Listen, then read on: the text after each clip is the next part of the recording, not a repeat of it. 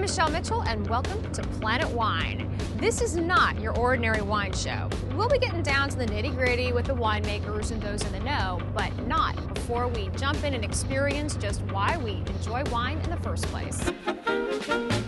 We're kicking off with champagne and sparkling wine, not just because it's our first episode, but because champagne is the king of wine, and it doesn't always get the respect it deserves out there in the wine world. We're going to set the record straight. Now, these are my friends. Some are true wine gurus, some are not.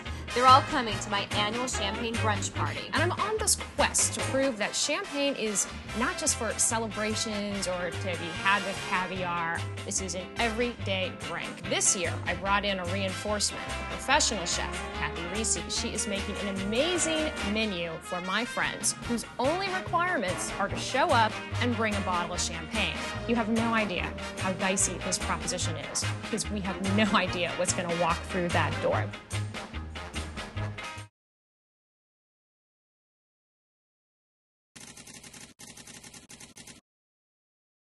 I can't stand it. I have to try something. I'm so hungry. Michelle, you should. You should.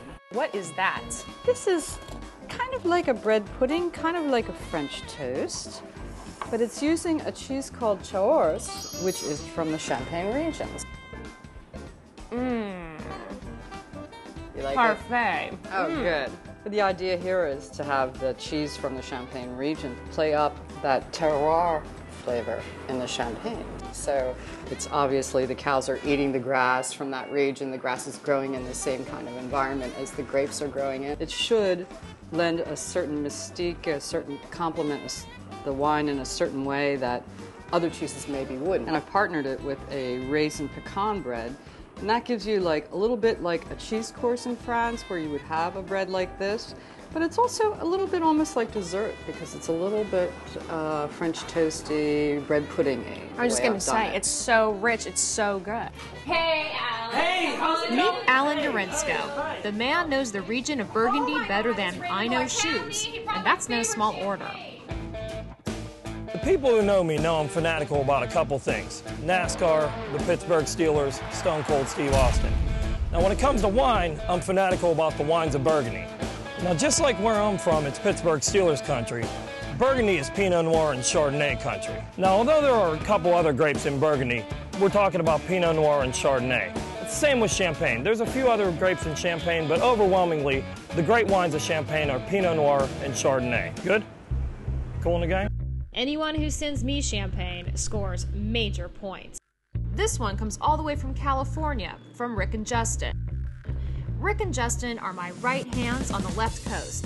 By day, they run a hip wine store out in Napa Valley called Grosinger's. By night, well, let's just say that the world of wine will never be a safe place again. Yes. Yeah, no problem. No, it's not that good. When they're not trying to find undiscovered gems for their clients and filling orders, the boys manage to find ways to keep themselves busy. Treat 'em right, never wrong. How mountain girls can love. Treat 'em right, never wrong. How mountain girls can love. Yeah, baby.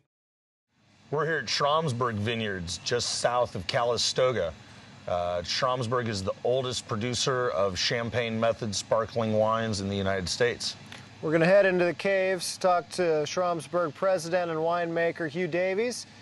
We're going to talk about frogs and we're going to talk about bubbles. Well, it looks an awful lot like Raiders of the Lost Ark in here, but we're actually at Schramsberg. This facility here was founded originally back in 1862, and then after Prohibition it remained dormant for about 50 years. And then in the mid-60s, my parents arrived here with the sole purpose of making California's first bottle-fermented sparkling wine using Chardonnay and Pinot Noir and the traditional champagne method. We're in the process of bottling, so this is an exciting time of year. We have the harvest season, which is typically August, September, October, but then there's the bottling season, so April, May, and June. Do you bring credibility to the rumors that the French set up California sparkling houses to produce inferior champagne compared to the mother projects it in France? Well, that's a pretty aggressive statement there. I don't know. You sometimes wonder. How do you see the future of California's sparkling wine market? I think it's pretty bright. Here in California, we're blessed to have a bit more sun than they do in the wine-growing regions of France. A little less moisture and during the growing season.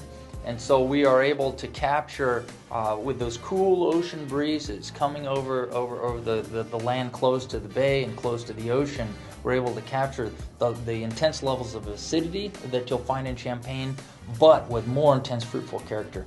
What is up with the frog? Well, the Riddler's Night Out is become a bit of a mascot for the winery. On his night out, the Riddler then joins the pogs in the front outside, and he dons his tuxedo, and he's got a bottle of J-Shram actually, and it's said that on a full moon night, he's checking the glass for clarity.